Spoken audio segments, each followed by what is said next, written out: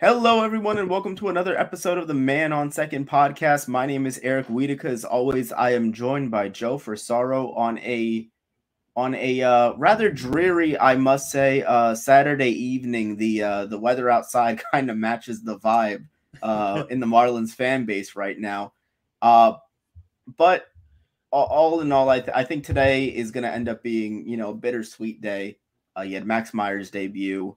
And we actually just saw Eury Perez pitch a really solid second inning in the Futures game. So any wins we can get today, we'll take them. Yeah. We wanted to do this tonight. Busy weekend with the MLB draft. As Eric noted, we're recording this Saturday night. Sunday night will lead into the All-Star break. Obviously, MLB's kind of scrambled things up. They've kind of squished everything together. Futures game on Saturday. The draft. MLB draft tomorrow night, and then then the All-Star break with Sandy Alcantara. As we know now, Jazz Chisholm Jr. will not be playing. That's not a real shock considering he never got fully back. And Garrett Cooper representing the Marlins in the All-Star game. But we're going to start, obviously. Eric, I was down there at the ballpark today, saw 5 1/3, kind of took off after that. And like Eric noted on the way home, lightning and rain. I beat the rain. It's pretty nasty outside, but we're here and we're going to bring a good podcast. And yes, the Major League debut of Max Meyer did not necessarily go the outcome that people thought, but I'm going to add some perspective and some just to remind it's a Major League debut, regardless whether it's a 10-0 loss or whatever. It should, in Max's world, be viewed as an amazing accomplishment for all these players to reach this level, to get to this point. But 5 1/3 innings, tagged with 5 runs. Now 2 of them were inherited runners that were brought in. But to me, he looked composed. He looked up to the part.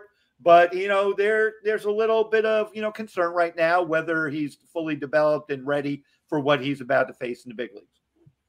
Yeah, I think to be completely fair to Max, I think he certainly pitched better than his run line will ultimately look like.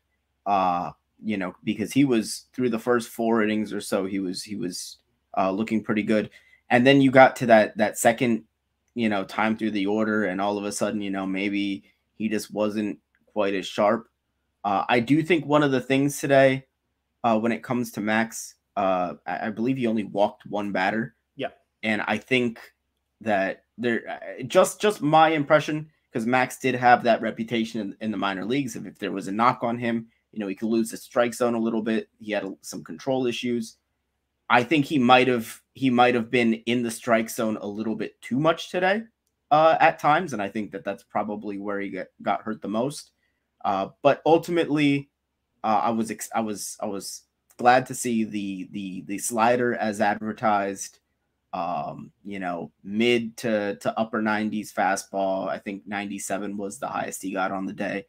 Mm-hmm. Like you said, he looked composed.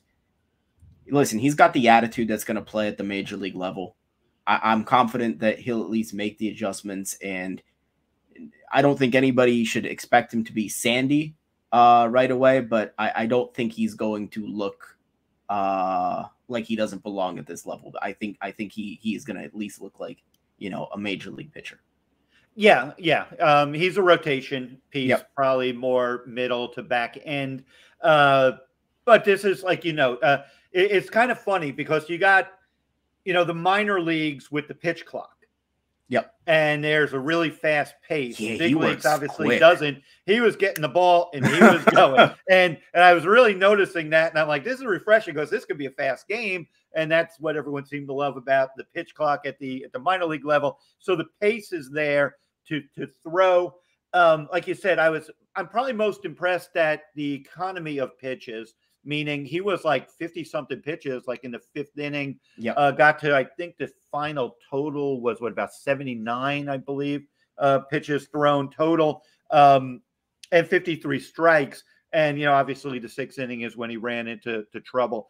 I I did reach out to a veteran scout, one of those 30-year type guys who's seen a lot. And just a quick thumbnail, his reaction. He said he has 3 to 4, meaning a third or fourth starter type stuff. He says he needs to show more consistent command. And if there's been a knock, it's kind of been the fastball command, and that fastball tends to get hit, and it was hit in the minor leagues too. The changeup still got to be a pitch that he's got to work on. This isn't a finished product. No. And I think that's what you're getting at, Eric. He's not a finished product. And I think that's what people have to keep in mind. And, like you said, the 96.5, I think, is what Statcast had it for the max, but his fastball averaged 95. And I noticed 39 sliders, 49% of his pitches, basically, 28 four-seam fastballs, and 12 changeups. So the changeup's going to be the big pitch for him, because otherwise you don't want to be the 2-pitch pitcher. Right. And if the fastball is either flat or not, then hitters will start trying to take the slider away and just not bite on it and wait for him to throw something in the zone with a fastball. But overall, the way the ball came out of his hands, the way he conducted himself to get into the 6th inning, all very, very encouraging.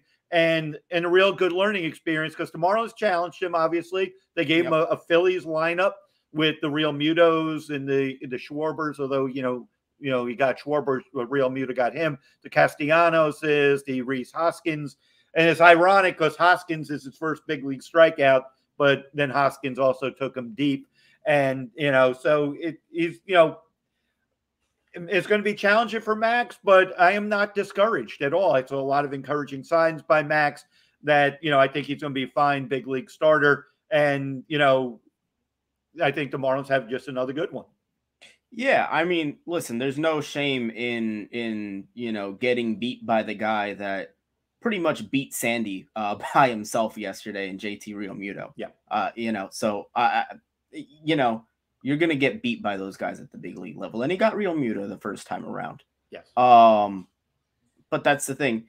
And that's the thing that's really that Max is going to, and it's one of the big hurdles that pitchers, when they get to the big league level, just have to, it's one of those things that they have to learn how to do, is navigate the lineup the second, third time around. Because it's one thing to come out and you look like, oh man, you're sharp your first time through. But how are you going to adjust when the guys have seen you once already?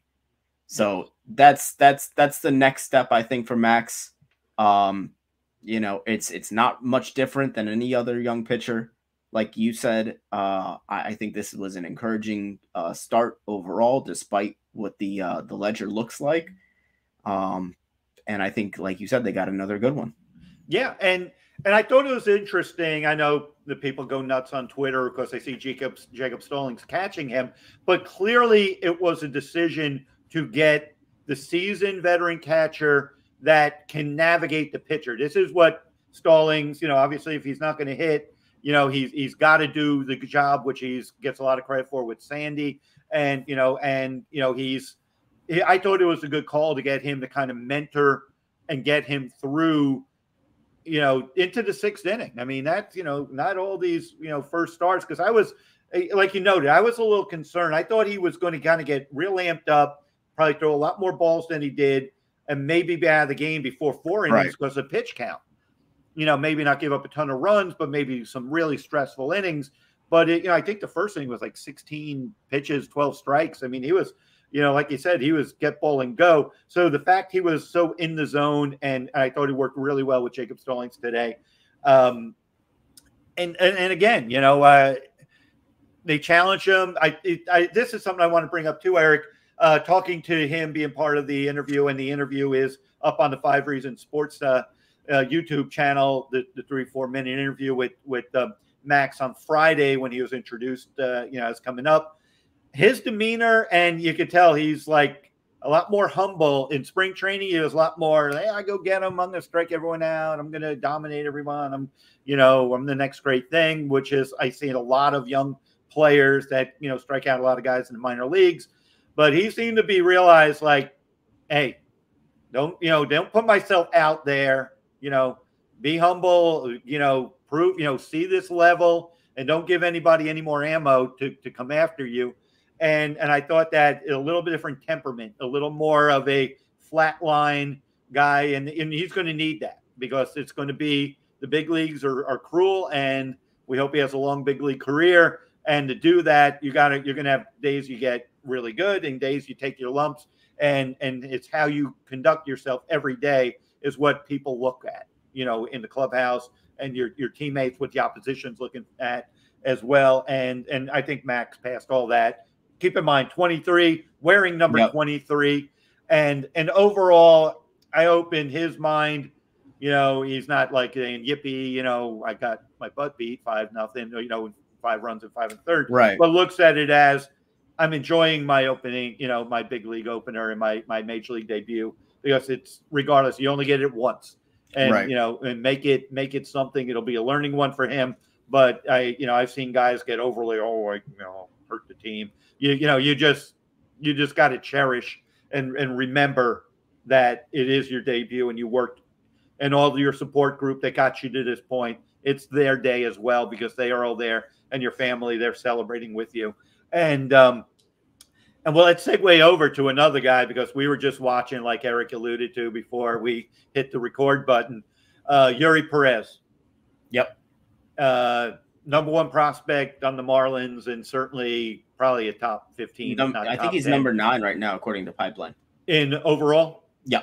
Okay, well, it's about time, and this is, we've talked about him. I've talked about him with David Fernandez on my, the Prospect podcast. 19 years old, he's another Sandy in the making. Like you said, 99 today. And my instant analysis from scouts that were watching him at the moment, he only pitched that 1 inning.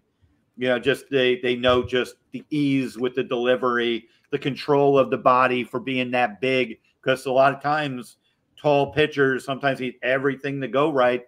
It's easy to fall out of sync, but real feel for the changeup, breaking ball is still developing, and it's already pretty good. And he's tough to pick up, which is deception, which when you're 6'9", it's a very uncomfortable at bat for hitters. Think Eury, he got 1, 2, 3, a ground ball, a fly ball, and a strikeout, or in sequence. It was the ground ball, the strikeout, and then the pop out. Yeah, so it was again really, really promising. You can see him smiling, having fun.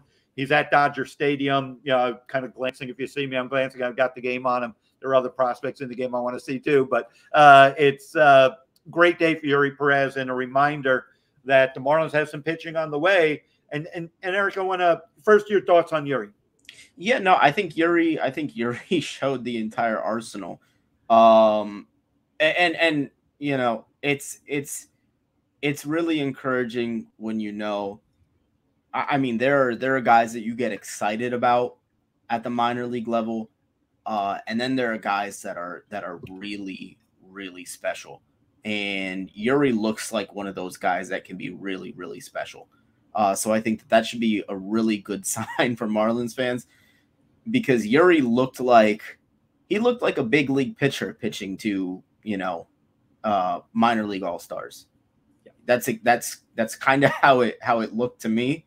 So he's a guy that, if we're just going off of talent alone, he could be in the big leagues right now. Obviously they shouldn't, and they won't do that.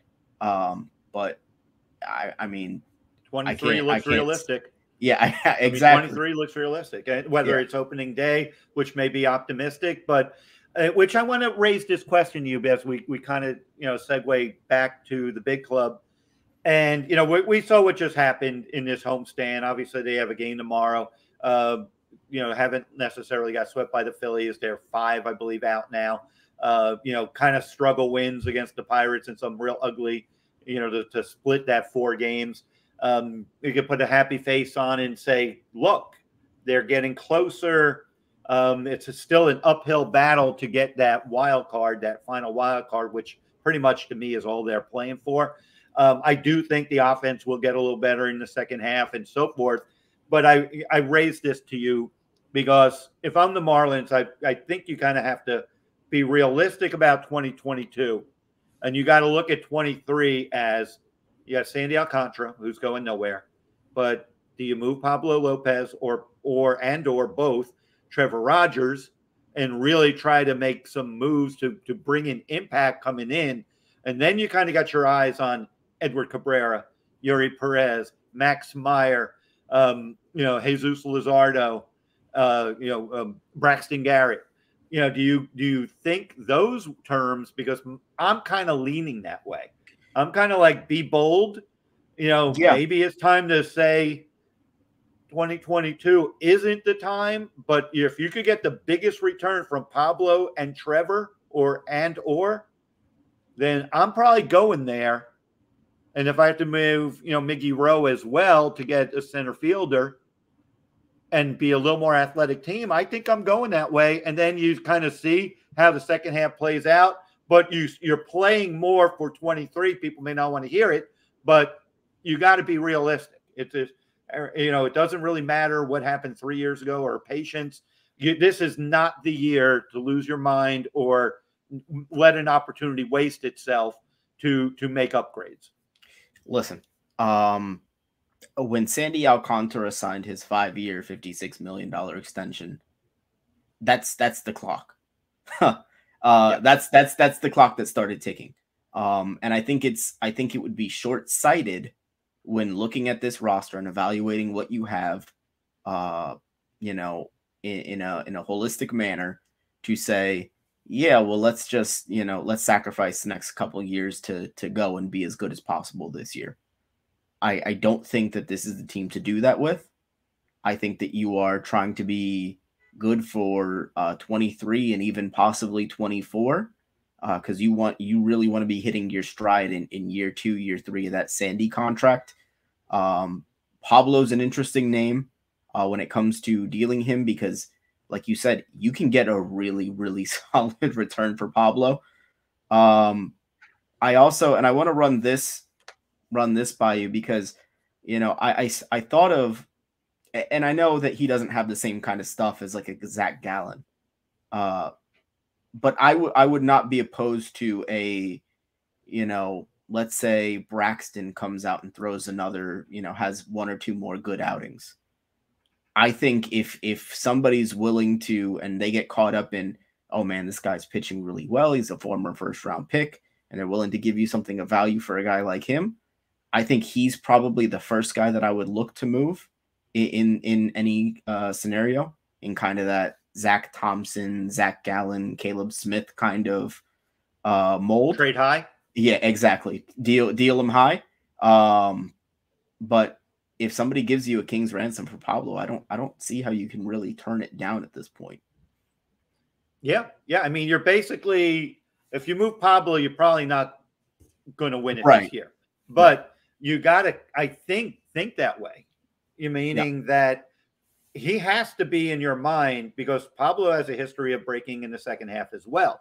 That, okay, can we move Pablo, still kind of be in the fringe, to be in the wild card picture this year? Because keep this in mind, that, do you honestly think they're going to finish with a better record than the Cardinals, Giants, Phillies? Because if they're not, it's all over. Right. You know what I mean? If they have to be over all of them, basically. Yeah. And then, how's the math? I might be missing a team, but you got to figure the Mets and the Braves are in. You got to think the Giants, the Dodgers and the Padres are in. Yep. And then the Brewers or the Cardinals, one of them are in, but very good chance both are in. And then it's over. Right. Yeah. So you're literally fighting for that one spot. And are you going to allow that? This might be the time to go give Pablo, not give him, but trade him to the Yankees, and then go get a center fielder. Yep. I think they have Florial. I think is a AAA guy. Yep. They got him, and maybe you try to get Andujar as well. Now you got an interesting trade, and maybe something else. You could do trades like that. And then get yourself a lot better. And then maybe if you only move Pablo, you hope Trevor finds his stride, because he's still throwing the ball pretty well. Yeah. And if not, at least you got some offensive pieces, and you got some pitching, and you hope that Cabrera can stay healthy, Luzardo can stay healthy, and then you got stuff, and then you got Eater coming back next year. Yep. And then, you know, whoever else could be in the pipeline, but you're kind of protected yourself. Yeah, I think as far as that goes, I'm more inclined to listen to offers on Pablo than Trevor, just for the fact that, you know, I feel like dealing Trevor now is almost doing a disservice. Just because you think you're selling them low. Exactly. And I get that. And you could look at the numbers, but when you look at the big league teams aren't looking at it as kind of more the fans. They're looking at it as, you know, this is a young guy, controllable. We know what it is. Right. And everybody's like, yeah, we might be able to talk the Marlins down a little bit, but we also know this guy was an all-star a year ago. We know he could throw 97 from the left side, you know, controllable and all that other good stuff. Right. The Marlins will get a lot for him. Okay. Even you know, because the teams, let's say you're the Cardinals or whatever, and you're fighting for that. You're not going to sit around and go, oh boy, we really want to get there? You know, right. They're going to be teams that are, and maybe even the Mets or someone, you know, Absolutely. might say that we need to protect ourselves, and we're going to bank on our pitching guy is going to help fix them. You know, Mel didn't connect with him. He's connected with everyone else, but not him. Right. You know, you could. I don't think. Let me make that clear. I don't think the Marlins would be selling low on Trevor Roberts. Okay. I think that the fact that now is the time to really kind of make a shrewd baseball trade, you know, because you could probably get, the Marlins have a good scouting department, that you could probably get, you know, really good value for Trevor. Obviously, I think you're getting more for Pablo, but while I say that, I did get my Trevor bobblehead today. You know, he looks like a pretty good bobblehead. It's the biggest feet I've ever seen on a bobblehead. But, oh wow! You know, and I don't know if you noticed, but I got my merch, the City Connect shirt. Yep. So so we're repping today. But just kind of your, you know, you can follow up on those thoughts there. But again, like I said, I think I mean, fine. Yeah, as far as this team goes, if I'm looking at this team as hard sellers. And I don't mean to say that as long as the rotation is what it's going to be for the next few years, which for the most part, you're looking at Sandy, and then you're looking at any combination of you know, any of the other guys in the rotation. They should have at least a competent rotation for the next 4 or 5 years. Mm-hmm. So I do think that there's a higher floor built in on this team, just because of the pitching that's there. I got a lot of, I always float the idea of, you know, deal Garrett Cooper while you can, because I just don't know. I don't know how much value he presents to the roster as currently constructed, you know, over the next year, 2 years, 3 years, what have you. And people always kind of bite back on me for that, but I just, like I said, I don't see the long-term fit for Garrett Cooper. I think he's a good player. I think he's a player that, you know, teams would be interested in if the Marlins were to dangle sell high. Yeah, and I think that's where the Marlins ought to be looking at, because I don't think it's going to ruin the on-field product all that much, because you look at what they're doing offensively right now. You know, I'm positive they're gonna improve too in the second half, because quite frankly, you can't get much worse than they've been, at least to finish out the first half. Yeah. You know, they were a competent offensive ball club in June, certainly, and I think they still can be that. But you know, just from how many cornerstones do you have right now on the roster in the field? Jazz. Jazz is about it. I'm looking at my phone, Eric, because you mentioned Cooper's going, you know, after today, hitting 287. Remember, he was like 320 a couple of weeks ago. 7 homers, 40 RBIs. OPS is now 794. Yeah. And his career, 283 lifetime, 37 homers, and 1,078 at-bats, 804. So he's not the 30 homer guy people thought. He's probably not a 300 hitter, but he's a good solid 280 hitter. Yep. You know, his last 7 games, he's hitting 045. He's 1 for 22. The last 15 games, he's hitting 157 and 51 at bats. So, Again, I think a lot of it, his BABIP, really, when he had that great June, when he hit like 378 in June, Yep. the BABIP was like over 400.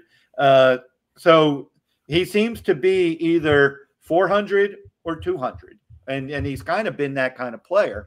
And then it evens out. It settles about 270, 280. Right. To your point, they have Aguilar, they have Cooper. Cooper's clearly like social media's choice, but Aguilar is the proven 100 RBI guy. Would I be, if they move both of them, are they a better team? You get Lewin Diaz up here, left-hander. You can move one of the two, and you're going to at least create a platoonish lefty, better defensive player. I've mentioned this a lot. I think they need to be a little more athletic, and that doesn't mean you just need a bunch of speed guys. But we see what happens when let's say it's Birdie's on and Cooper's batting second. There's no really first to third after that. It's hard to the middle of your order coming up.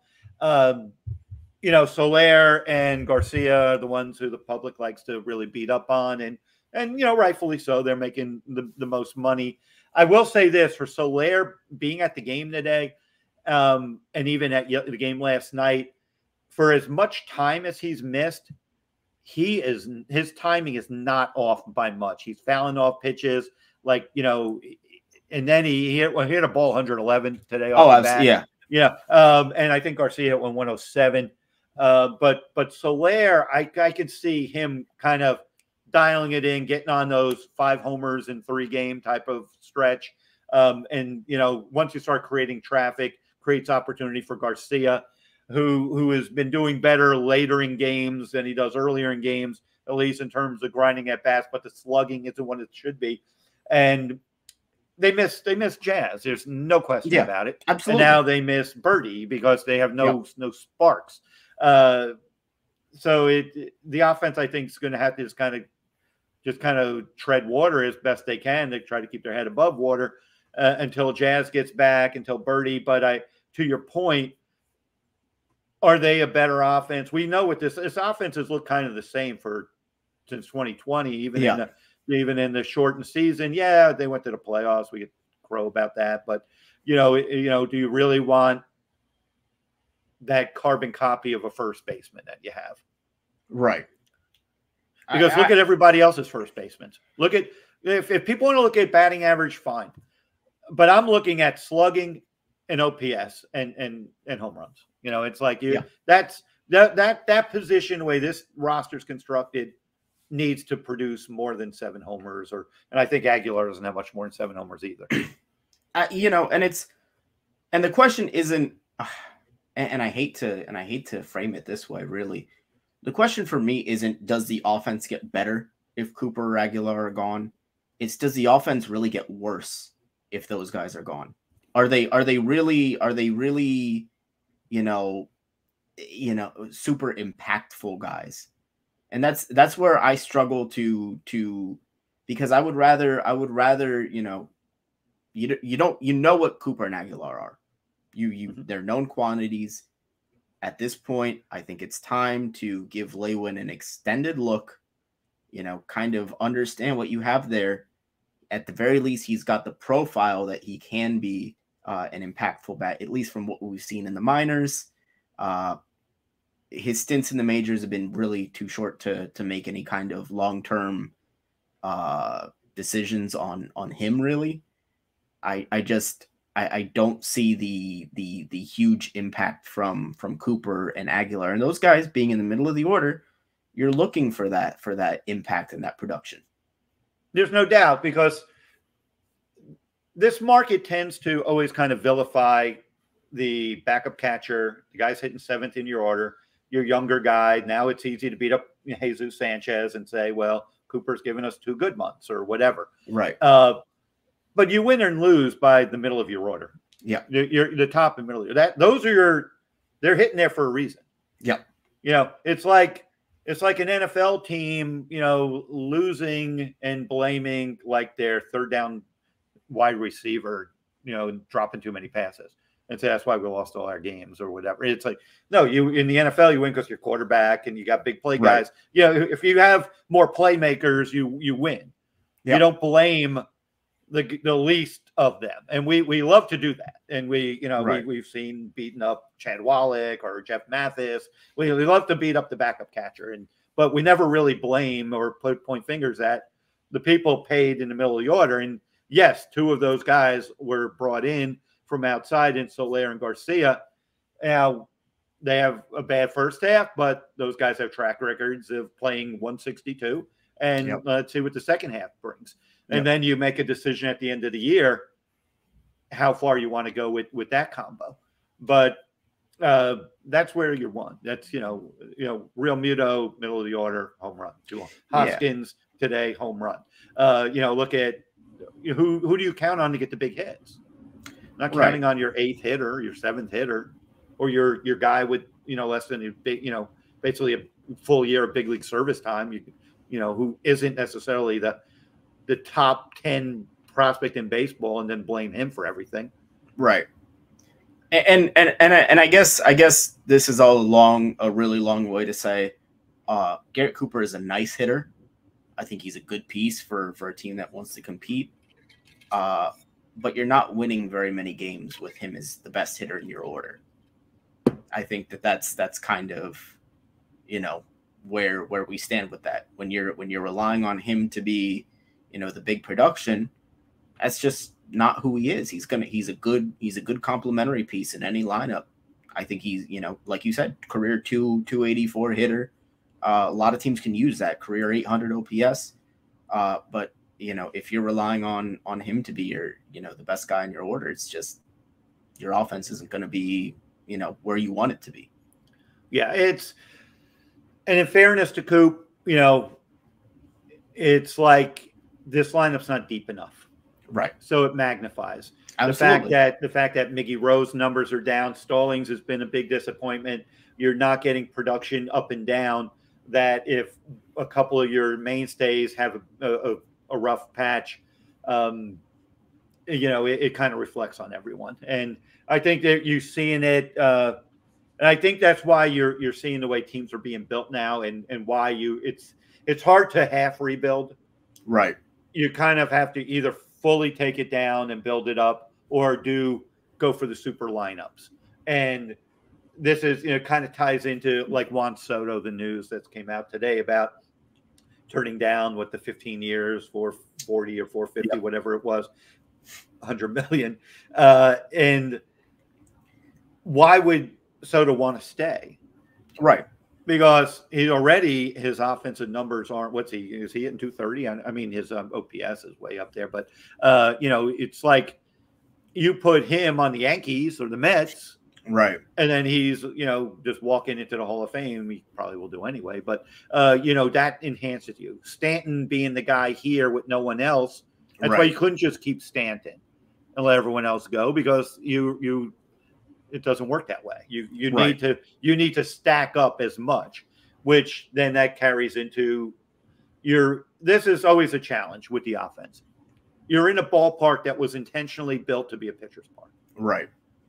Previous ownership was hell-bent on making this not a hitter's park and thought fans were going to love 2-1 games.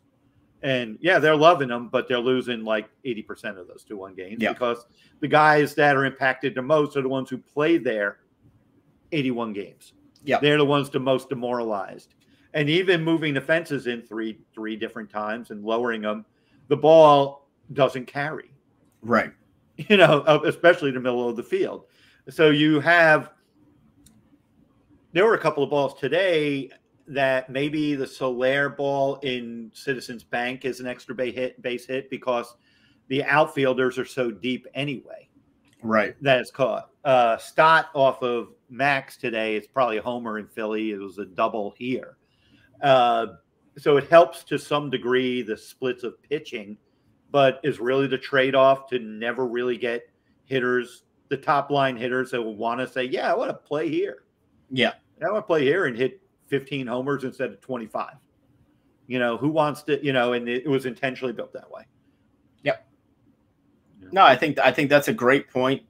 As far as when it comes to, you know, it's hard to build the lineup that you want when you have to play in a park like this, 81 times a year. And it goes back to your point of you need to emphasize having more athleticism in the lineup.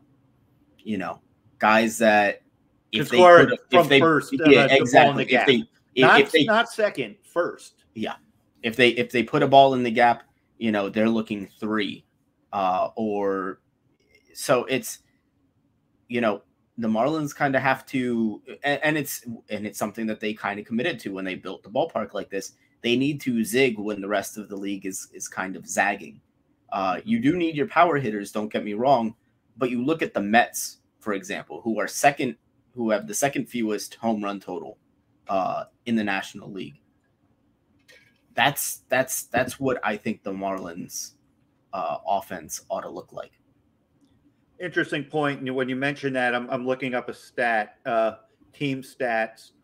If you're not going to hit homers, Eric, you have to at least slug. Yep. So you at least have to have extra base hits. And I think the Marlins, as an organization, I'm looking up team slugging because you mentioned the Mets.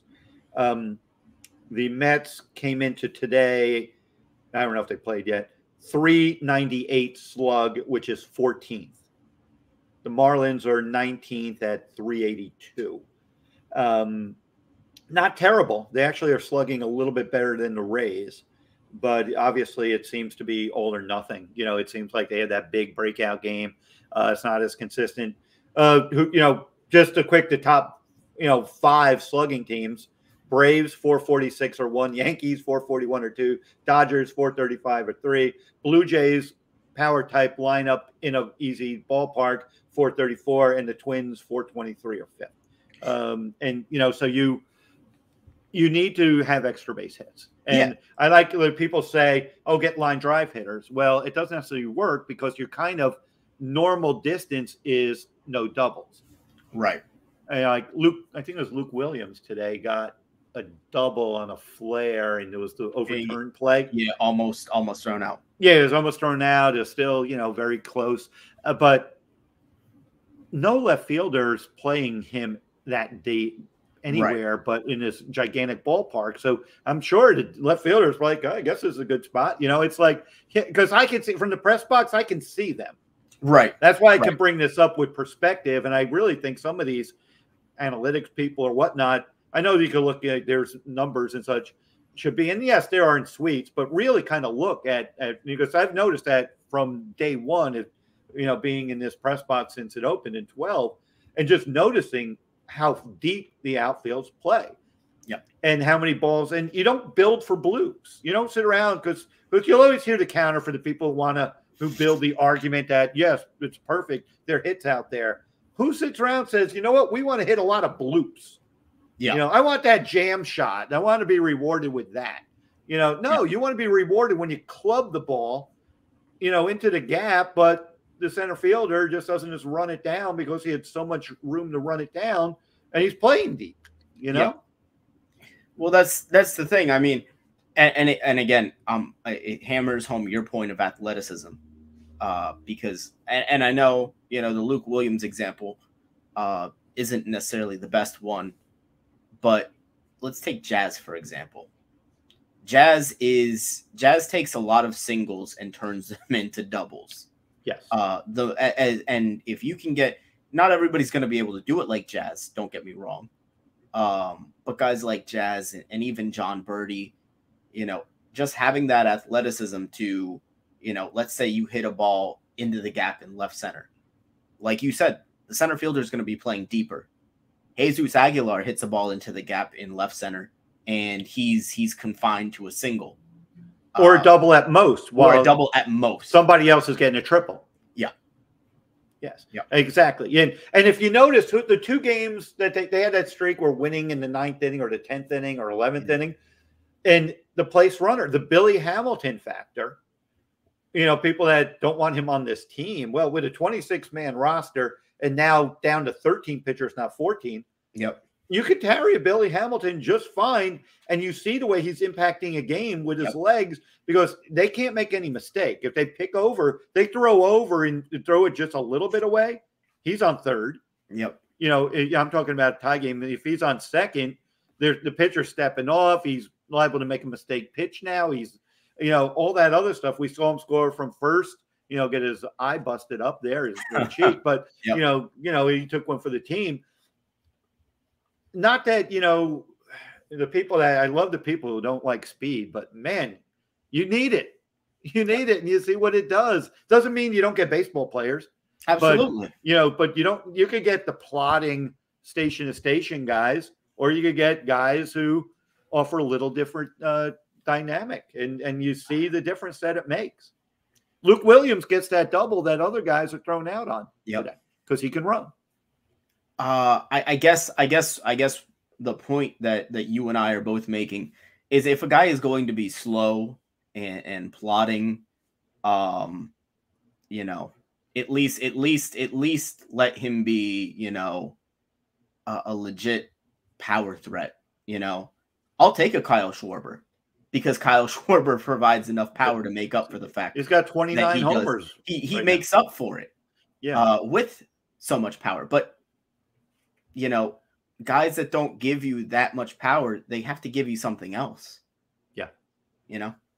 Yeah. Well, it's like you didn't realize it at the time, but Jazz Chisholm Jr. is the perfect Lone Depot Park player. Absolutely. For one, the power plays better to the right side, you know, to the right field for a left-handed hitter, especially Paul. He has enough power to go deep center.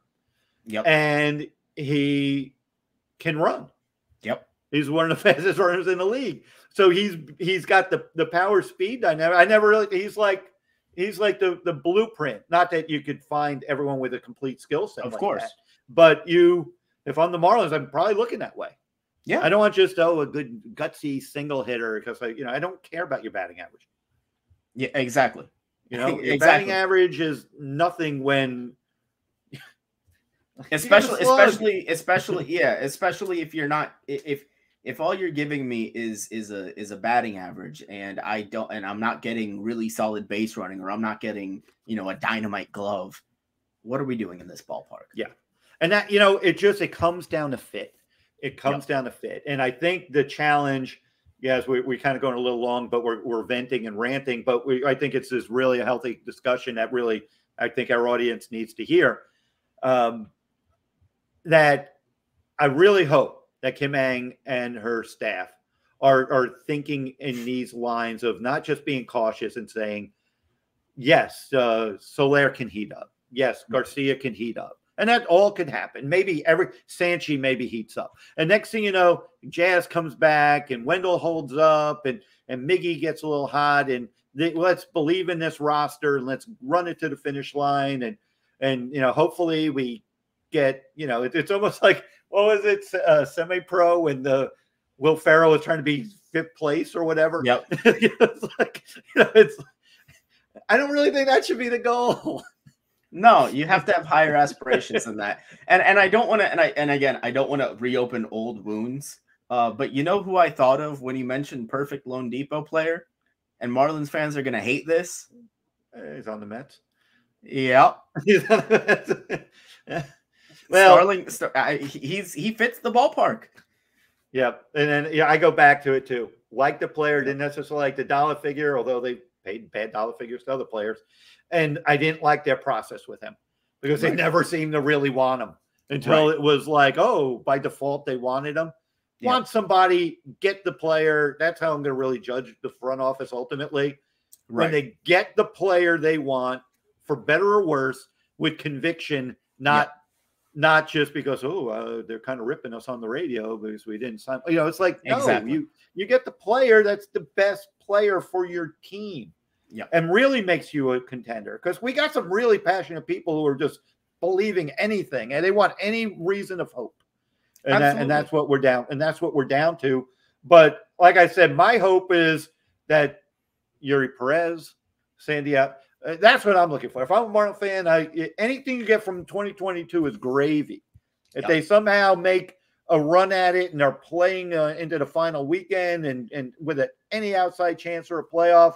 But man, my focus is really 2023 when Eury's up here at some point and Sandy and Eury and the others are ready to click. And now you have time to get a real plan for a closer, to get your bullpen lined up rather than we're going in with a committee and then we'll wait and see.